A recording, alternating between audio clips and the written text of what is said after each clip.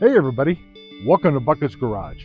Today we got a 1966 Sears Allstate that I've actually mounted a Honda Trail 70 copy engine to this bike, which is electric start and high, the ignition system's a HEI, that's it. Can't think this morning. Anyway, this is what I did. This is the video, part one of how I put the engine on there. Definitely not done with this thing. This thing's going to get all the wiring harness. I'm going to change everything around, get a carburetor. But this is just the beginning of this video. And remember, please like and subscribe to this channel for more of this coming up. We're going to do this in like a maybe 2 or 3 part series. But I actually had to cut the frame. Don't get mad at me. I know this is an old bike. It's a classic to do this. But hey, sometimes you have to upgrade in order to make it cool. I can always get another frame on eBay. Anyhow. So, anyway, let's get right into this video. You can watch this sucker right now and see how this thing is done. And thanks for watching Bucket's Garage.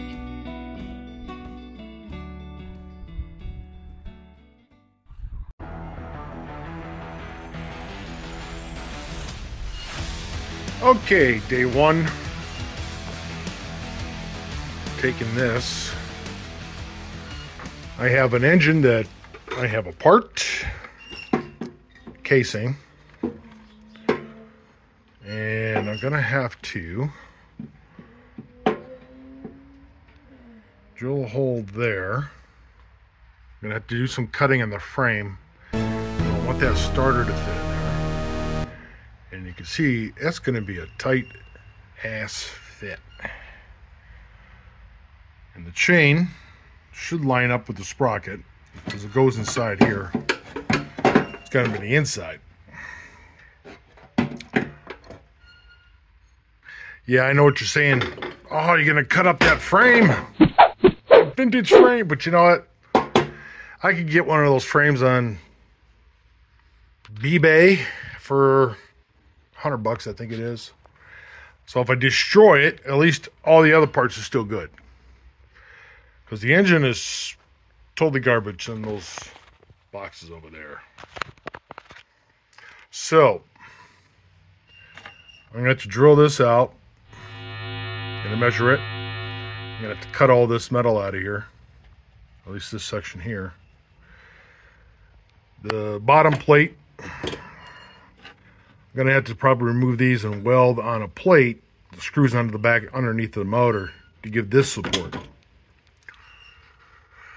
So,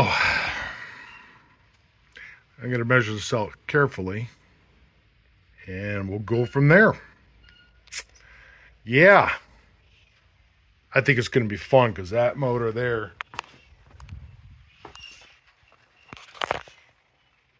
no one will go on it. Okay, now, what I did is I mocked it up to clear this. And also the front.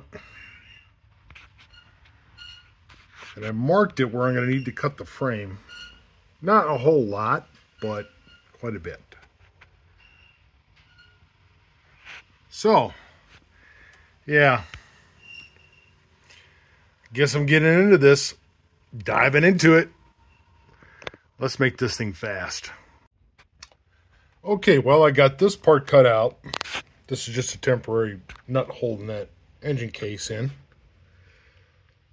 I got that part cut. Got this other case set in. I got to do the same to that side. And then this engine should fit inside here. Bolt on here, set here, and then I'll have to make a bracket.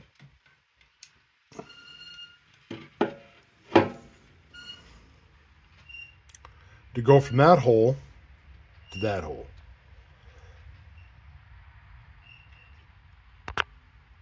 Sorry, I can't point it out, but from that hole to here. That should hold it in there.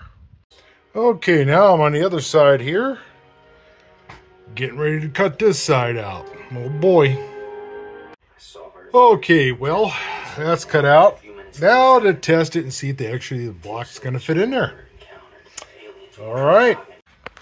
All right, putting the engine on this side, the block, mocked up a little bit here. Looks like the starter's gonna fit.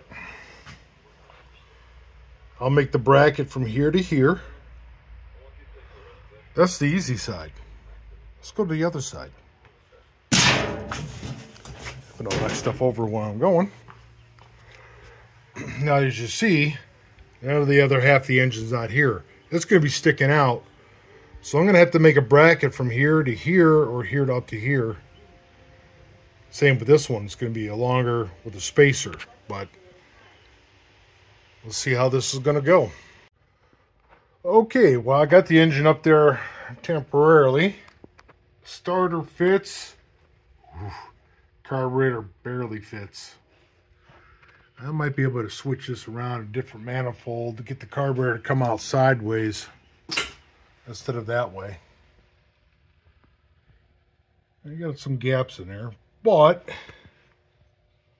starting to look, and that's going to be a tight foot space. Same with this side. I don't know if I use one of the old Honda Trail 70 engines or something, it'd be a lot more room.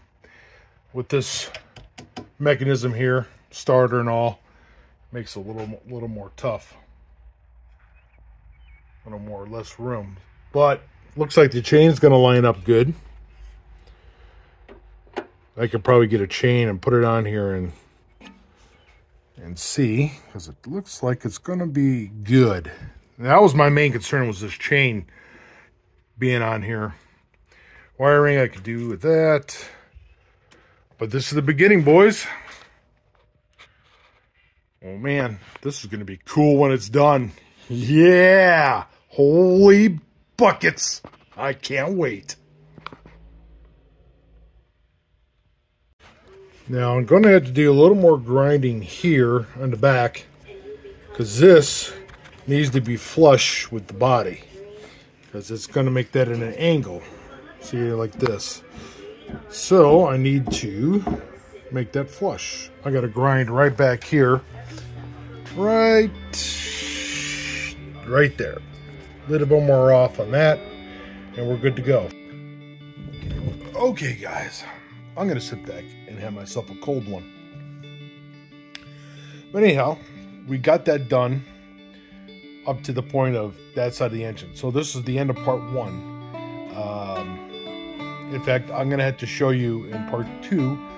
I didn't have to flush out that top one because the bottom one was tight and there was going to be a little bit of a gap up there, so I had to put a little wash in there. But I'll show you that in the next video. So anyway, thanks for watching, and the progress is going to go on. I'm not sure when I'm going to do the next one. We got a lot of things going on. I got to actually get ready for Portland, Indiana. The scooter meet out there. Yeah, I'll see you guys there. You got to go to Portland, Indiana. My friend Terrell Fixes All, he'll be there. I will be there. In fact, if you want to check out Terrell's page, check out his skits and his lawnmower repair page. I'll leave down in the comments. Check it out. If you have any comments, questions, you're welcome to leave them in there. So anyhow, I don't want to keep you guys, and I'm going to keep myself from that beer. It's cold. Yeah. Holy buckets. So anyway, thanks again for watching. I really appreciate you guys. Like and subscribe, and when I post the next video, you'll get the notification. All right, you guys have a great night and a wonderful week ahead. We'll see you. Take care.